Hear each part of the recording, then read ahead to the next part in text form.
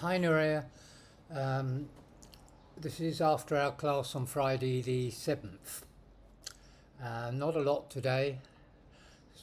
Two pronunciations: refurbish, refurbish. They are refurbishing the cathedral. And phobias, phobias. I have a phobia against snakes. You have a phobia against insects. Vocabulary, we had stained glass window. The church has lots of stained glass windows.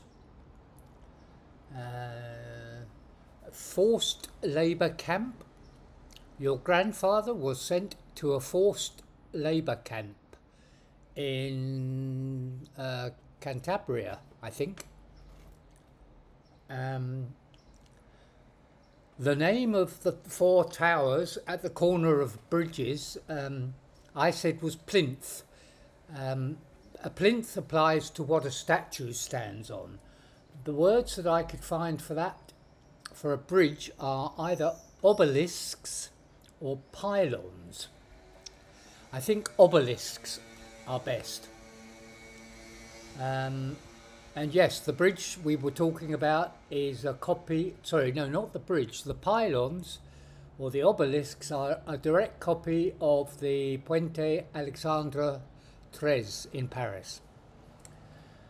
A couple of sentences. How many people go to Mass these days? How many people go to Mass these days? And then we had, if you are born and then put up for adoption, you can feel abandoned. If you are born and then put up for adoption, you can feel abandoned. Then we had the words terrorism and terrorist. Terrorism is the activity, terrorist is the person. And similarly, a rebel, rebellious, and a rebellion. Rebellion is the activity, a rebel is the person, rebellious is an adjective, a rebellious person. Okay, that's all. See you next week. Bye.